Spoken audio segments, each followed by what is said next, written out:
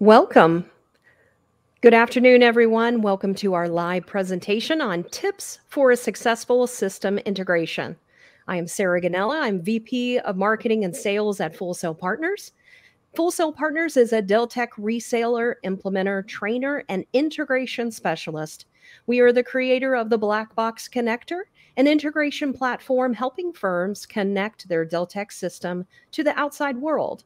Black Box Connector was created 7+ years ago, and throughout that time, we have helped firms integrate to multiple solutions, including ADP, Concur, Client Feedback, MailChimp, Informer, and many other solutions.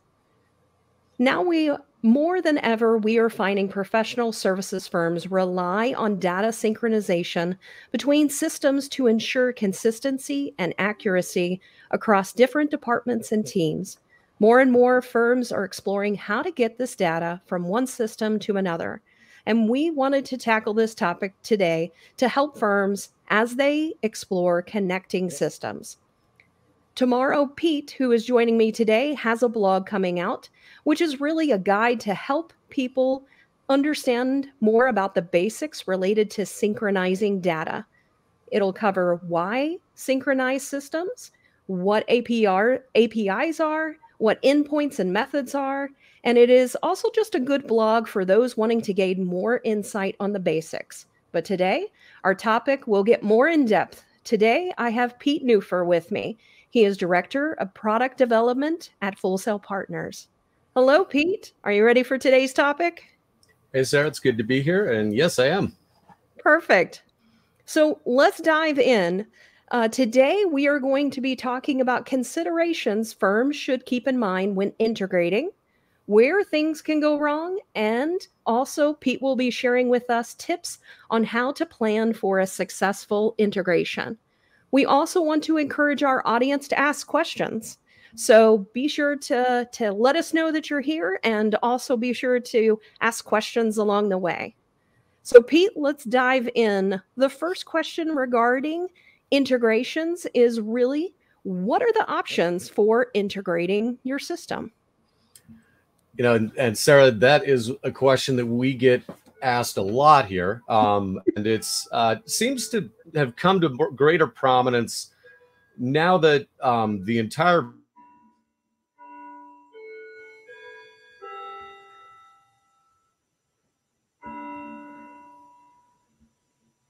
Did we lose Pete? Integrated. Oh, I'm sorry. Maybe it was me that lost connection there for a second. I did see things blip out a little bit. Just in case everybody did lose me, and let's hope my data connection holds here. It's a great question. It's one we get asked a lot these days. And I think a lot of that has to do with where integrations were once determined or kind of viewed as a specialty subject that only very large organizations could possibly entertain implementing. Organizations have made it much more commonplace, and software publishers like Deltek have made it a lot more accessible now, where it's almost less of a sideline and almost an expectation that you're going to need different systems just to operate your businesses and the various departments within it. So in terms of the first one, let's start with the basics. This is one that's basically as old as the personal computer. And that's what I like to call the good old chair to keyboard interface. That's this little device here that sits between the chair and the keyboard and manually moves data back and forth. This is a somewhat antiquated methodology, but you know what? It works. It's very slow. It's very laborious. And more importantly than anything, it takes a lot of time away from your staff being productive in other areas of the business. So that's kind of losing some of its luster, especially in the last 10 to 20 years. But I have found it's a great place to start. Understanding that dual process helps you with those next steps, right? Yeah, absolutely. And, you know, one of the big things that we typically will ask a client or a business partner when they're looking for something for an integration is, how do you do it manually?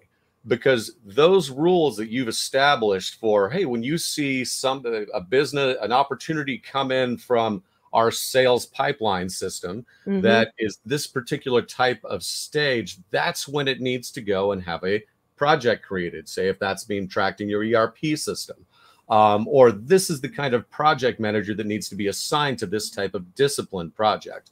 Those business rules, just like a human would need to understand what those are, any kind of application programming, any kind of automated interface that you may have would also need to have those rules very clearly and very explicitly defined so that you can get the desired results. Perfect.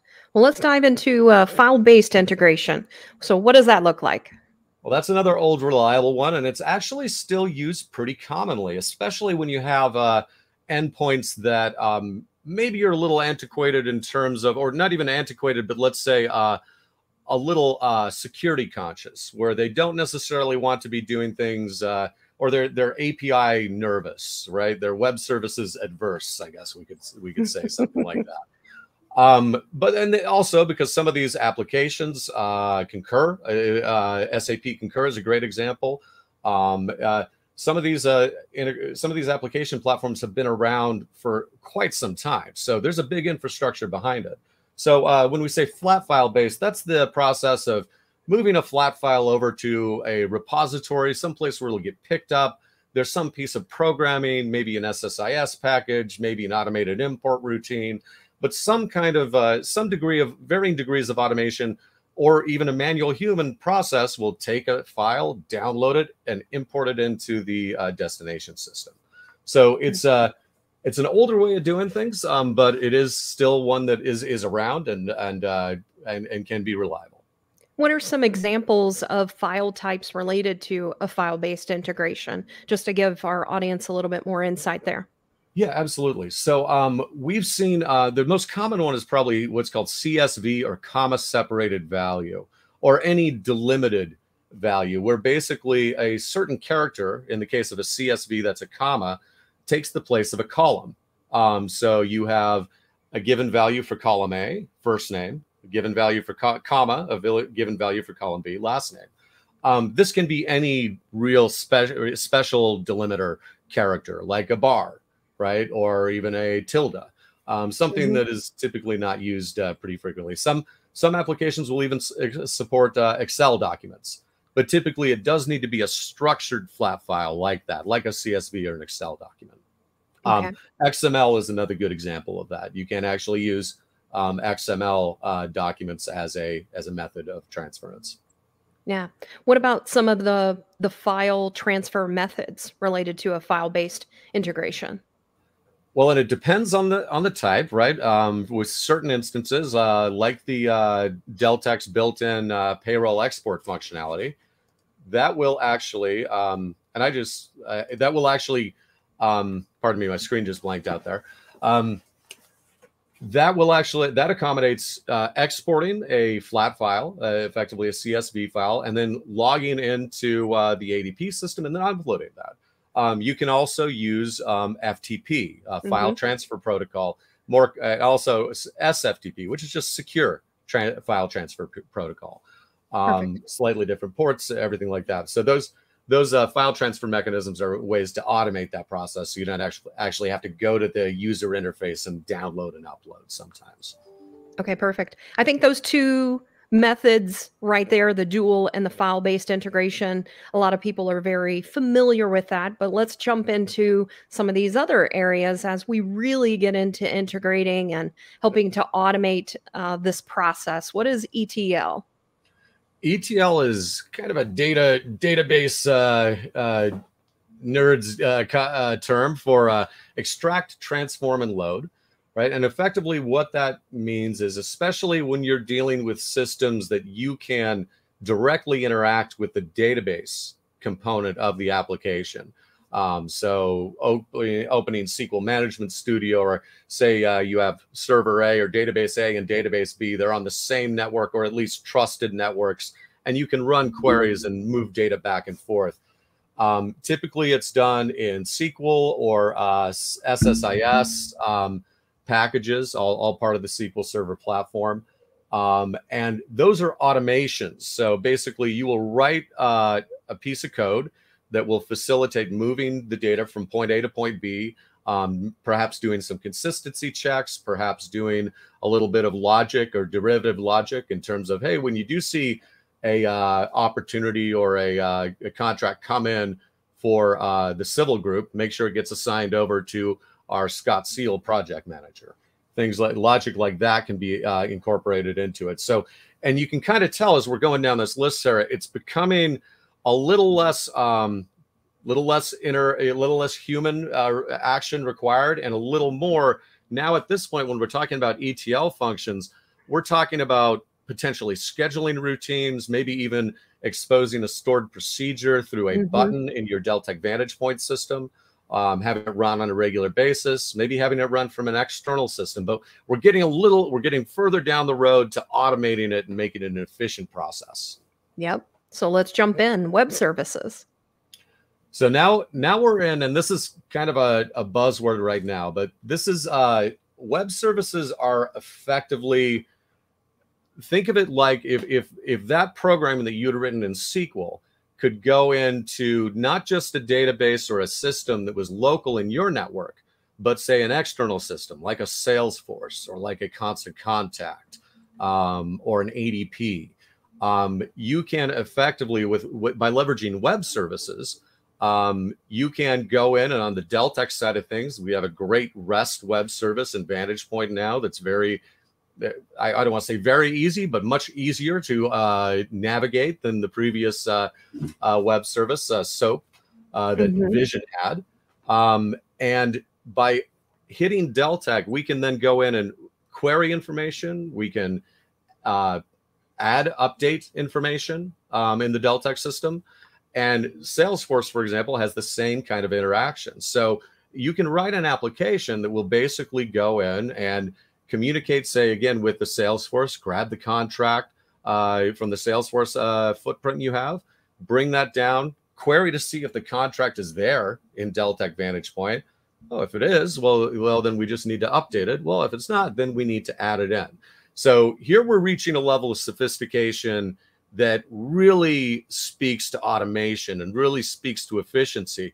Again, though, as we're saying this, you can see how all those rules we talked about establishing earlier with our good old chair to keyboard interface, they become even more critical as we get down to this kind of point where we're trying to establish automations to that degree. Yeah, absolutely. All right, the last one, middleware platforms. And this is near and dear to my heart with our work with Blackbox over the years.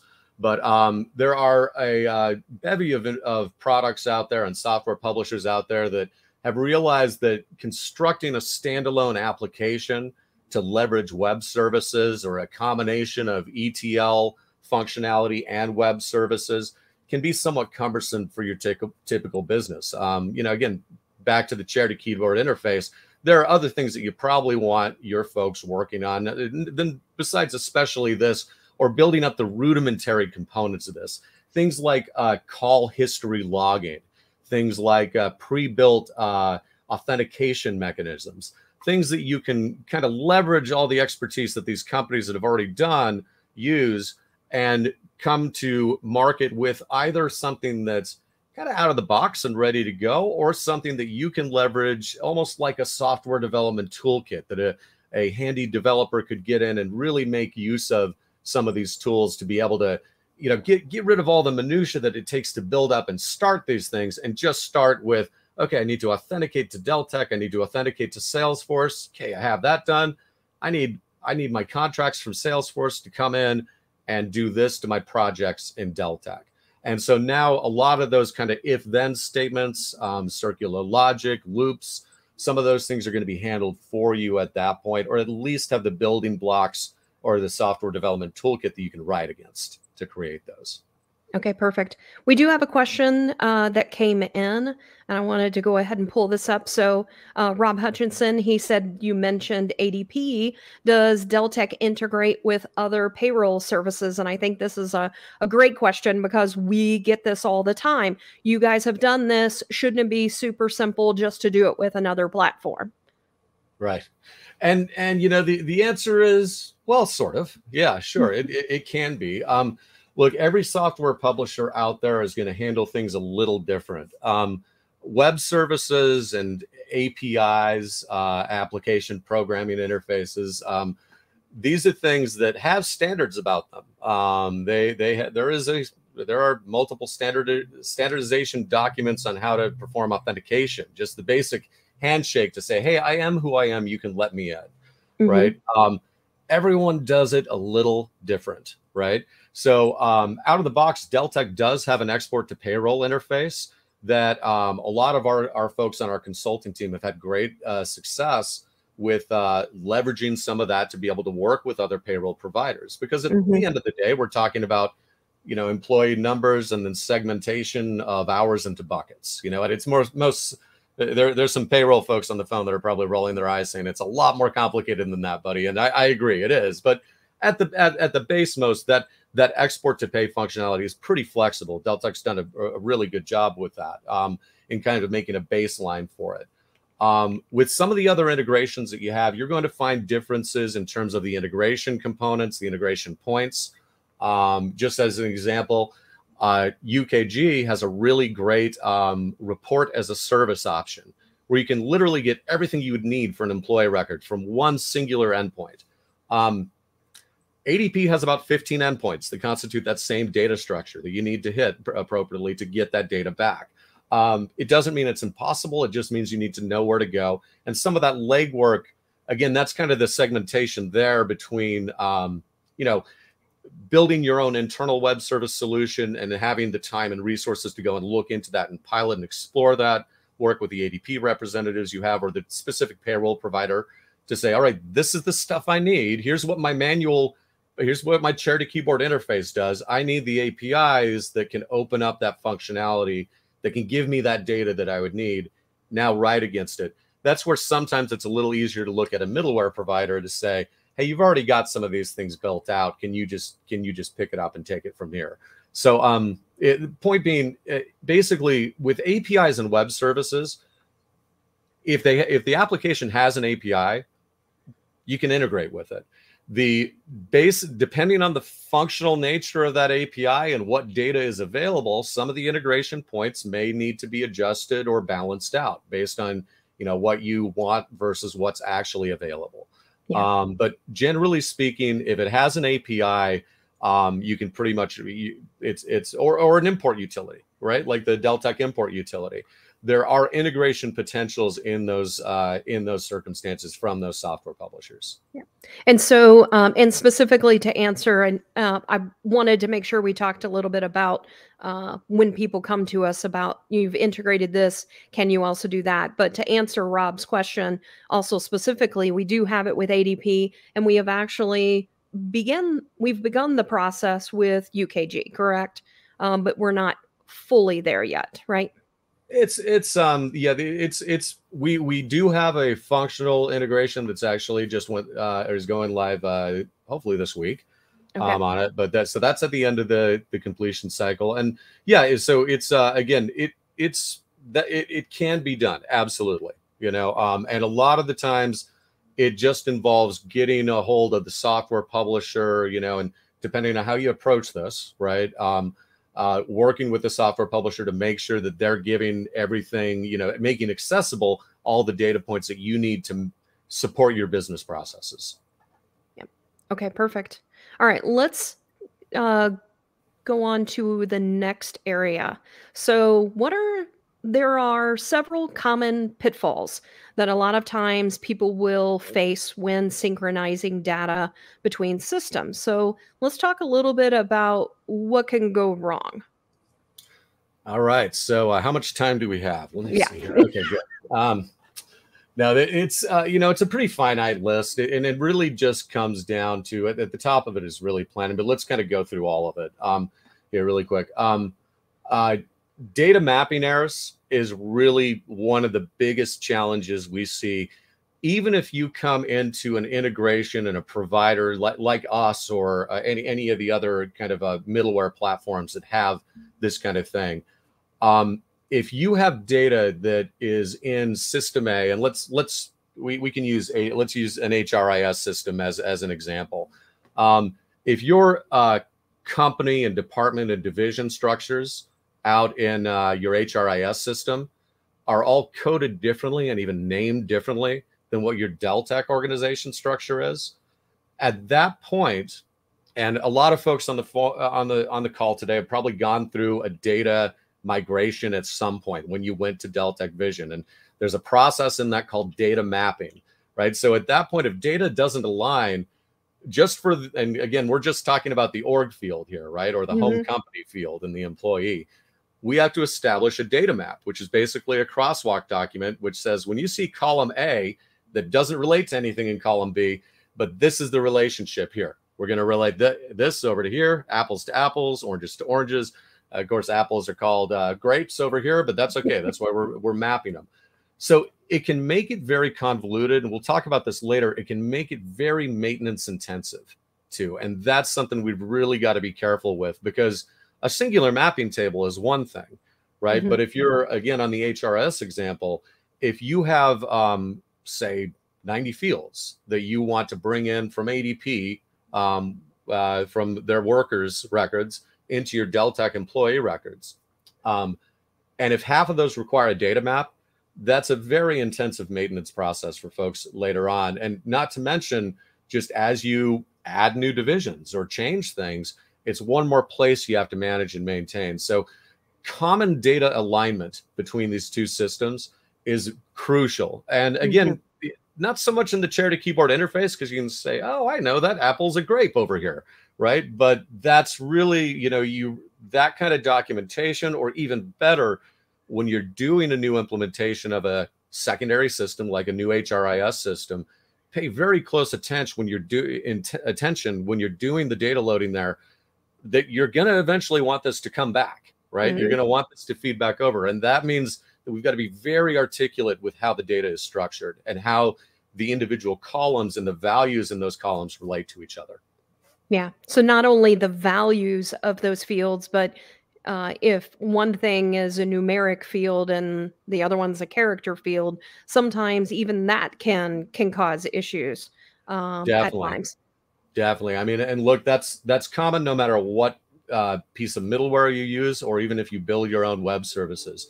Eventually, if ADP treats something as a binary, right? 0 is negative and 1 is positive, but then Deltek treats that as a Boolean, Y or an N. At that point, granted, it's only one character, it's one little byte, but you have to have a translation in there, right? Yeah. And a lot of that can be done. Some of the middleware platforms will cater for that better than others, but certainly if you're building your own web services, you've got to be cognizant of those kind of things. All right. Let's jump into lack of standardization. Yep, that is that's another big one, right? And that's typically, when we're talking about that, the unique identifiers between two systems, right? So I'm going to keep on HRIS because it's a simple example, but employee numbers, right? In UKG, you have a UKG employee number. It's completely separate from the Deltek ID, and it's actually a sequential number that you don't have any control over. In ADP, it's kind of an internally generated unique identifier number, where your employee numbers are likely somewhat strategized, or maybe they're sequential, but in any case, maybe they don't align. So you've got to pay very close attention to the standardization between those two values. And it kind of plays back into the data mapping errors. You know, the lack of standardization can actually play directly into that, where you want to make sure that you always, one thing we always do, and I'd recommend this really almost for any of the scenarios and the methodologies we talk about integrating earlier, even share to keyboard interface to a degree, is make sure that you're storing. So for example, in UKG or ADP, make sure you have the Deltek Vision employee number in there somewhere, just as a reference point, right? When you're building the integration, again, find a way that makes sense to flow that back in, or populate that in, take that into account. But cross-population, I had to pause on that one for a moment, of the key values to the different systems is crucial with core records, especially, and unique identifiers. All right. What about the pitfall of data validation? So that's always a fun one. So one of the, if very often with these items, you want to have a, I don't want to say an extended user acceptance testing, but you want to have a thorough user acceptance testing process. Any of these solutions, once we get into ETL and above, and even file transfer, file loads to a degree, can have the potential to create absolute chaos if they're just turned on and nobody is watching it as it goes and looking to make sure that things are going properly. What could go wrong, Pete? Come on. Right. It's kind of the equivalent to turning on a fire hose in a sink, with that is the result that you can typically obtain with that. So when you're building something, obviously working in test systems is very important. It's very important to have some of the stakeholders that you involve, and that's the key people that are kind of dealing with that are the chair to keyboard interfaces in some cases, making sure that the data is consistent and accurate and complete. Great. All right. What about security concerns? This is a big one, and I guess we picked the right example, but we get it too with invoices and with expense reports and things like that from some of the external spend management systems that we've helped clients with or that we've worked with ourselves in building. Certain information is very, you want to have it in as little places as possible. You don't want it to be everywhere, right? A single point of storage is just that many less places that you can have any kind of data breach occur or concern over dissemination of information that you don't necessarily want out there. A lot of the platforms, most of the HRIS platforms out there, ADP, UKG, Paylocity, by default, when you query an employee record, they will completely obfuscate the social security number. It just shows up as a bunch of X's across the board. You have to actually fill out a form and request them to expose even 4 digits of that. And that's just because very validly they are concerned about liability with that, as we all should be. Privacy and security in this day and age is a big concern. So aside from even the systems you're using and making sure that the provider or that your technology team is doing crossing all the T's and dotting the I's from the security standpoint, from the infrastructure, you also should approach this from a data standpoint of just how can we most mitigate our risk with sensitive data, right? If you don't need, if you start cutting paychecks out of a payroll provider and you don't necessarily need that banking information in Deltek, don't keep it there, right? Keep the obfuscated numbers so you have it and you can put a point of reference. And even, if you have self-service in Deltek for employees, they can reference it or other folks can look. But keep the sensitive stuff in one place. It's just that many less things you have to worry about. All right. I do have a couple questions coming in, but let's cover first the next two. So network reliability and then maintenance and support. So network reliability is kind of like traffic jams, right? Sometimes you just don't have a lot of control over that. Sunspots, outages at your third-party software provider, right? Maintenance windows do exist. A lot of folks don't realize that a 99.9% uptime still equates to about a week a year, right? It's not, and that's not good, right? But again, it does mean that you have, you will have occasionally outages, for maintenance, just for pure outages, network traffic, data providers. There's a myriad of things that can go wrong. So you want to make sure that the networks between your two systems are reliable and stable, especially if you're managing and maintaining those networks. In the cases of some external systems, some software as a service providers like a Salesforce, like a Concur, it's rare, but it does happen, and there are outages.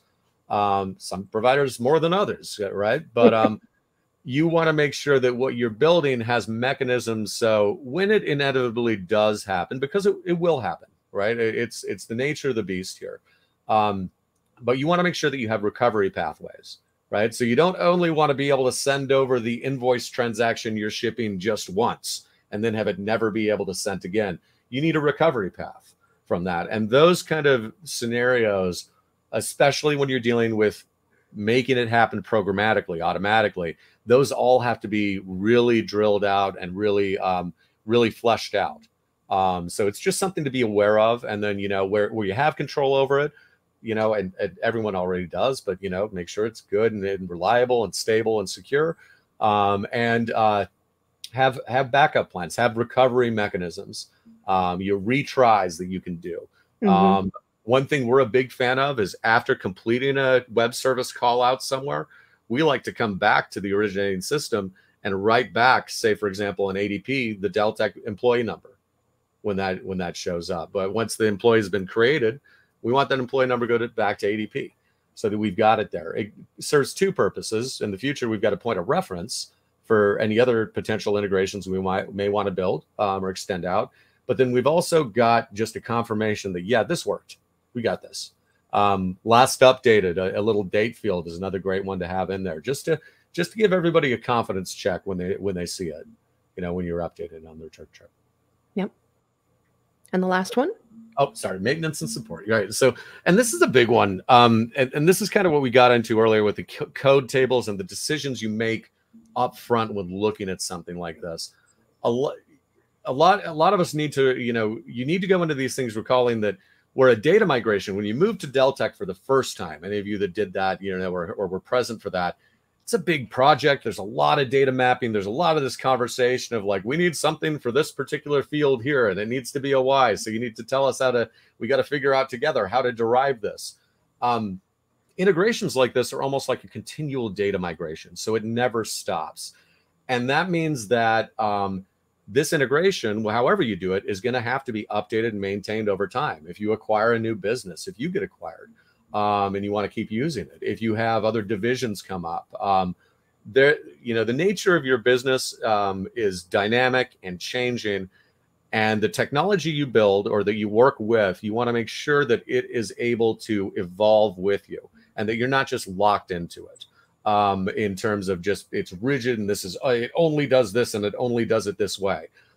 There are some things that just in the interest of making it quick to life and reliable, you may need to do that in an occasion, but just to have it well documented, understand that this is something that may need to change. Those are considerations that you want to bring into play. And the earlier you do it, the better. Perfect. We have a couple questions. So if the Full Sail Partners black box is implemented, does that limit what Deltek updates we're getting or increase the amount of time, effort to upgrade to the next version? So with black box in particular, we stay ahead of Deltek updates, right? Our bread and butter business has always been Deltek consulting, Deltek customizations, as far as myself and my team are concerned. And so that means we've been dealing with upgrades for a long time, right? Every time they update a custom report namespace, we've got a lot of custom invoices. We've got to work with clients to help get up to the latest version, or anytime there's changes. Most of the time, these changes are pretty consistent and pretty slight, right? Version to version, there's not much going on. In fact, from Vantage Point 4 through Vantage Point 5.5, things were relatively consistent. But in around 5.5, they dropped a little web service called Validate Login, right? Now that went away. It was actually supposed to go away a lot earlier, but it went away on that release. We had been monitoring that. We saw it gone away, and we got ahead of it basically before any of our clients had gotten out of the early adopter phase, and we're able to address it. But with any integration, it's not, and again, I just want to highlight this, it's not just black box. And especially if you're in Deltek's cloud cycle, you always have a sandbox database. You'll always have a URL and an API key and the mechanisms to be able to connect to it. You want to run some tests, right? Typically what we do when someone knows they're going to be moving from, say, Deltek Vision to Deltek Vantage Point, we like to get a bit, especially that one. That's a pretty big evolution, right? So when that happens, we like to get in, make sure they have an instance of the connector connected up to their sandbox database. They can do things like pull expense reports from Concur or pull employees from ADP, and just make sure that things are working as they expect. From the back-end technology standpoint of that, we cover all that. If you're designing your own system, they're working with a middleware platform that is more like an SDK where you have to build and maintain your own, or if you're just building your own application, your own little web service that will facilitate these operations, that testing process is equally, if not doubly important. You'll be basically doing a lot of what we just handled for you with the black box side. Yeah. All right. I have another question that came in. In your experience, have your clients who have used Deltek Union Point had positive experiences, or has it been troublesome due to pitfalls you have mentioned? I have to say that I don't Yeah, have anybody that's I think there's one client that I know of that is using Union Point. So right now I don't have a lot of experience so far, but I know you guys were a part of the EA for Union Point. Yeah, we were part of the EA for Union Point, and we got pretty in depth with it. We were obviously fascinated about it, and we had, prior to Union Point coming out, prior to us building Blackbox, I mean, we looked into SnapLogic, MuleSoft, Zapier. I mean, there's a list of about 50 of them out there. They're all varying degrees of functionality, everything like that. With Union Point in particular, I don't have any direct information on that. Like Sarah said, it's still relatively new. I have not had the opportunity to work directly with a client on an implementation. You know, so I don't have enough information to say, you know, success or failure. I do know there's some pre-canned recipes. From what I saw, there's some things that are going to be expanded out on that. You are going to want to have somebody of a technically and data-minded nature, and it will really help if they have web services background with that. You know, and again, look, with any of that, somebody familiar with the structure, everything like that, can be very, very helpful in that kind of sense. But yeah, unfortunately, I just don't have the direct, yeah, Jonathan, I just don't have the direct experience to be able to comment on that from an informed perspective. All right, perfect. Pete, I'm going to skip to our last question, then come back to the previous one Sure. that we were going to cover. And so, can you talk a little bit about best practices for a successful integration? What people need to keep in mind as they're planning out their integration? Yeah, yeah, absolutely. And really, and we kind of have it up at the top as far as defining your project goals, right? Mm-hmm. But back to that chair to keyboard interface, right? And the people doing the work and what they have to do. What is done today, and what do we want to improve? What's the biggest problem? Dual entry of data is going to be the top of the list typically, right? But are there other efficiencies that we can identify by just having the opportunity to do these things programmatically? Is there something that those individuals, or even subsequent individuals in the, you know, the life cycle of this employee record or project record, are there things that other people are having to go in and do that maybe we could help make easier? Maybe we could raise a flag so that they could manage these better. We could for example, if HR is onboarding everyone in ADP, again, let's use that. But then when it comes down into Deltek, accounting wants the opportunity to review the bill rates, review the job classification, make sure that everything has come in, that the department's assigned correctly, the supervisor was set correctly. And then they check off ready for processing, right? Available for use in processing, so that you can actually enter transactions against that employee. Just little things like that can overall improve the lives of everybody involved in the record management process. Perfect. Number 2 is really near and dear to my heart as far as engaging stakeholders. I have to say, as I have people that reach out to us on the sales side, one of the things I do find is that a lot of times it is the IT person. But as we start to ask questions, they then don't know because it's really the finance person or it's really the CRM type person. So can you talk a little bit about why it's important to engage the stakeholders? Yeah, absolutely. And look, it's a natural evolution when questions like this come up.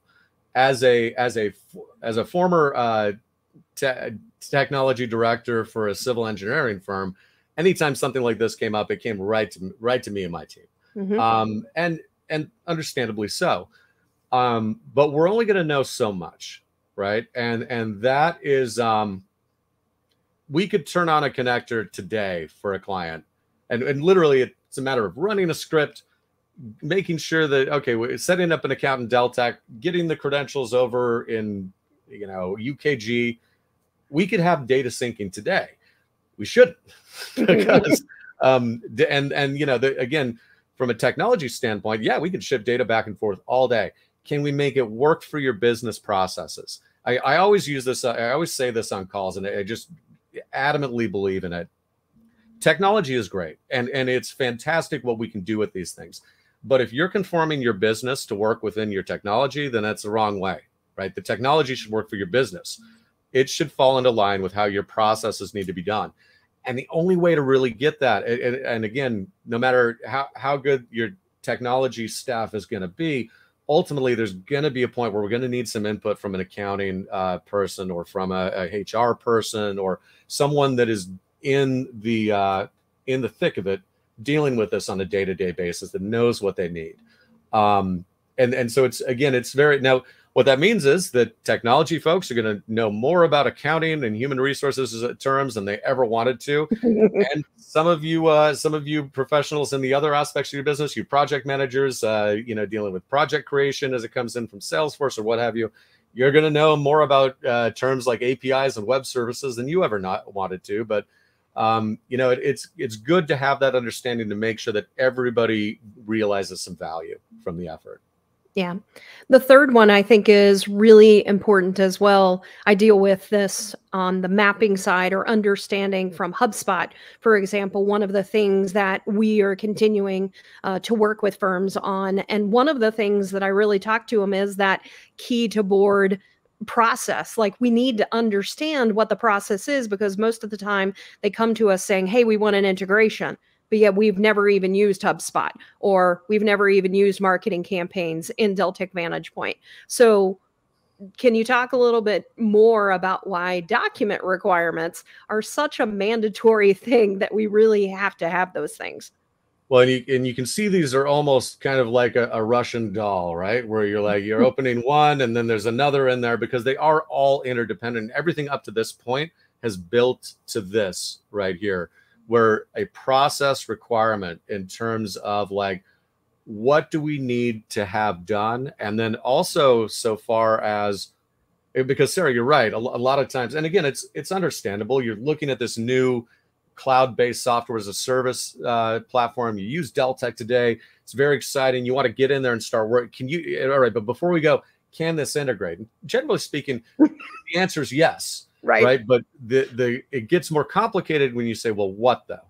Right. What are we looking to integrate? Right. And specifically, how does the directionality flow? What data points are coming in? What needs to happen there? It's really everything we've talked about, from the stakeholders and the goals that you have. Like, we want to reduce duplication of entry.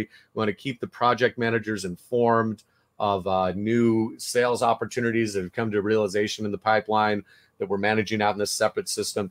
Any number of things like that all build into this bullet point here, which is defining your requirements. And it goes even beyond that in terms of like, okay, hey, ADP, we want to be able to go in and update this particular value out there. And they say, well, sorry, we actually don't provide an endpoint to update that, because that's an internal thing that we rely heavily on, and we can't expose that to being manipulated from outside sources. We need to control that.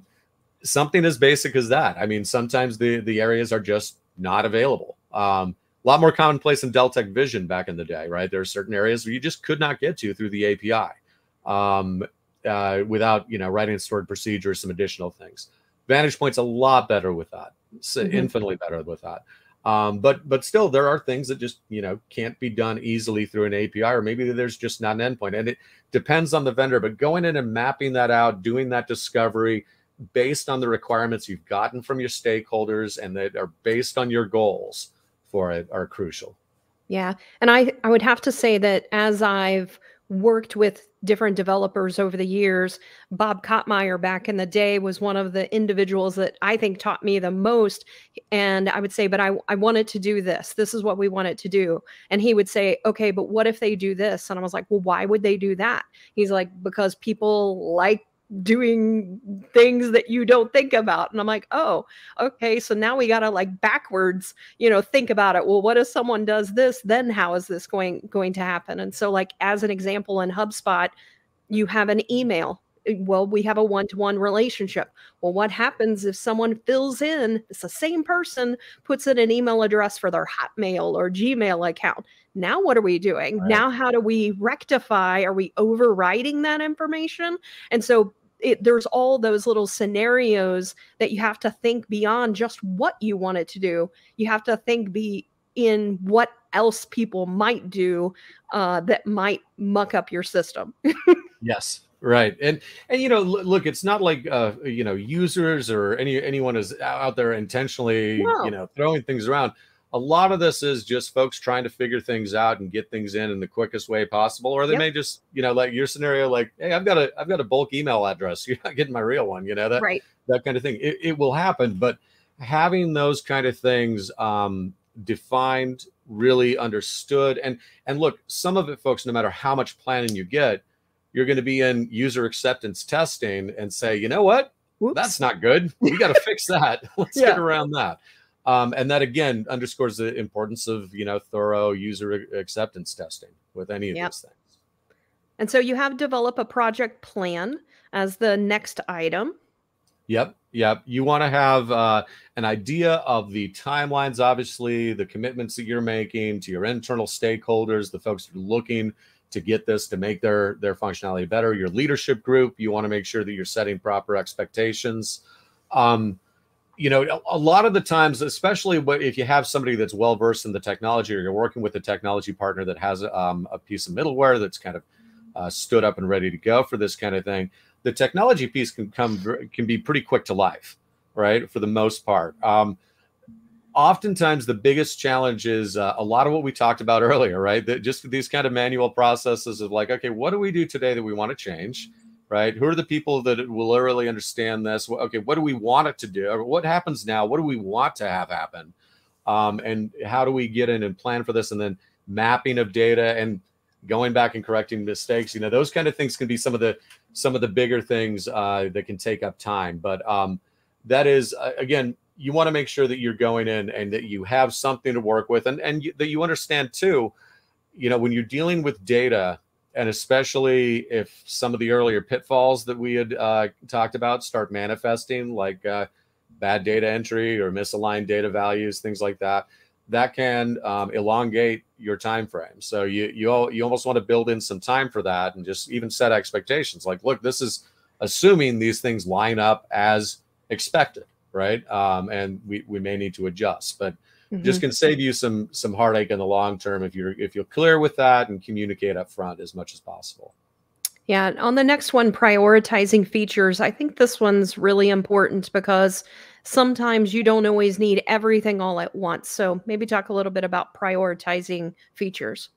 Yeah. In my day of time of writing software, we have a term called minimally viable product, right? Which is base or MVP, right? And the idea is that when you're starting with something new, and if you're writing some code or ETL, if you're doing web services, whatever it is, what is the very least amount that we need to do to make this provide value for the folks that need it done? Right, to make it where this is going to make life better, this is going to fix this problem, this is going to do so. What point do we need to get there? Right now, when we're looking at, again, all of our requirements, everything that we want down the road, can we cherry pick from that and say, all right, and this kind of goes right in line with your project plan, right? What do we want to reach? What's the minimal point where we could say, yeah, you know what, this is good, and we can actually use this to a degree. Let's go live and start realizing some of this value. Right. Let's roll this in once it's all done, completed, tested out. It's very easy with this, especially when you're dealing with middleware platforms and things like that, or a talented development team internally, to just say, this is everything we want, let's go for it. Let's you know, and we want this to happen here, and this to happen here, this to happen here. Those kind of projects, in my experience, tend to drag on much longer than projects that set foreseeable, citable goals, attainable goals that are minimally viable, and iterate those as you go. You know, segment those up, group up your project plan, group up your requirements into must-haves for it to be viable, right? And nice to haves. And then, like, you know, and I never call anything pie in the sky, because really you can do a lot with these things. There's a lot of flexibility there, but you're not going to implement an end-to-end comprehensive system out of the box unless you're dealing with some kind of pre-built scenario and it just has everything that you want. You know, start with what you need, and then work your way up and add those bigger feature enhancements and bigger asks down the road as you go. And as you get used to the system, you may determine that you don't need it, or it may change your understanding of what some of those more advanced functionalities actually need to be once you start using it in the minimally viable capacity. And I think that's true for any technology. You have to crawl before you run. You know, there's multiple steps within there, and I think that should be kept in mind across the board. Yeah, Sarah, the folks on my team that we do a lot of custom invoices for clients that need, or custom reports. And one of the first things we do on a call to try and scope that is ask, have you tried to do this in Deltek, right, natively? Not because we don't want to do the work, not because we're trying to push it off, but just because why pay for it if you can already do it with software you own, right? But also, you know, just understanding what it is you're looking for and where to find it. You know, it's a good way to start. Yep. All right, let's talk a little bit about testing and quality assurance. I would say that sometimes this is the area that people don't spend enough time on. Would you agree with that? The tendency is to do that. I know when we're working with folks, we tend to really focus on this and really, you know, require that it be focused on, because at the end of the day, we have to support this thing when it goes live. Yeah. So it needs to be functional, and it definitely needs to be synchronizing the data and putting the things in the right place where it needs to go. It can draw out a little bit if you're not prepared for it, right? If any of the preceding steps have not been properly done or documented. Again, I'm going to come back to data mapping in particular, right? You know, field to field relationship is one thing, but a field with 200 potential values that goes to another field with 200 potential values and none of them match, that's something else entirely. Not impossible, not insurmountable, but you want to be sure that those are being tested for. And again, if you get the data aligned up front, you don't need to test as deeply, because you know it's like, okay, as long as the values match up, we're good. We don't need to necessarily worry about maintaining this separate mapping area or the separate conditional expression that's built in. So it is, you know, again, and I think, you know, it's something that can, in the planning stage, it's not so much that when people get to it, everybody takes it very seriously. But in the planning stage, sometimes it's not quite given enough weight and enough time allocation. Right. And especially because the folks in your organization, even if you're working with an outside party, you folks know your data better than anyone. You're going to know if it's messed up. Again, from a software standpoint, data moving is pretty good, right? Again, we go deeper. We're Deltek consultants over here as well. So we know it's got to line up and things have to be right for that. But that is the data component is easy. It's the mapping component. The quality of your data map and the quality of your data relationships plays into how long this testing and QA process will take. Yeah. And you mentioned this last one, ongoing, you know, you talked about maintenance and support in the previous one on things that could go wrong. But I do think that this is probably one of the biggest areas that when people are looking to do things on their own, that a lot of times they don't really plan for this aspect to make sure that it's successful. They're focused on all the things that you talked up above. I understand I need to have a documentation and I need to connect it and I need to have a clear goals and we need to test it. But a lot of times when people do it on their own, they're really not thinking about, just like when you build a road, you built the road, now you got to maintain the road. Otherwise, those things continue to will start to cause issues. And so can you talk a little bit about why this is so important?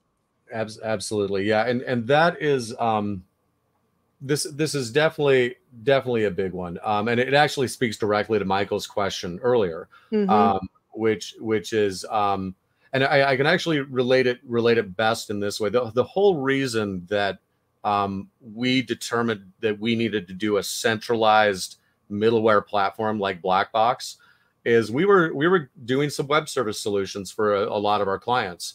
And we were doing it in the traditional way, which meant we would develop a solution in Visual Studio. We'd ask them what they wanted it in, Visual Basic or C#. We'd put it on their web server. We'd deliver it out. It would work perfectly well. And then Vision 6.0 would come out from after Vision 5.1, right? Or 6.2 would come out, or 7.0 would come out. And all of a sudden, we have all this code distributed amongst all these clients, and even in an organization, internal, got all this code that now needs to be gone back through and touched to be able to ensure that it's testing properly. And in the case of the Deltek Vision to VantagePoint migration, it would need to be rewritten entirely, right? In that case. And so some of those things need to really be the planning for the inevitable evolution of these software products, which will always happen. And we want it to happen, right? I don't think anybody would be satisfied if VantagePoint stopped where it was right now, right? Or even if ADP or Salesforce or any of them just said, okay, yeah, you know what, we're good. You guys can just use this in perpetuity. We want the feature improvements, but what that does mean is that there will eventually be changes that come down the pipeline. And managing those on a case-by-case basis, even a solution-by-solution basis, internal to your organization, again, it's not that it can't be done, but it is another layer of complexity, and it's something that is going to take additional time, resources, and effort. It is one of the good things of working, and that's one area that we really use to set ourselves apart with the Blackbox connector platform. Our background is all Deltek. All right. We also have a team of folks that eat, breathe, drink web services and interconnectivity like this. So, we are aware of the upgrades, the changes to the programming interface, the APIs on the Deltek end of things. With the other endpoints, we also keep abreast of those, where we can form alliances and partnerships, we do that.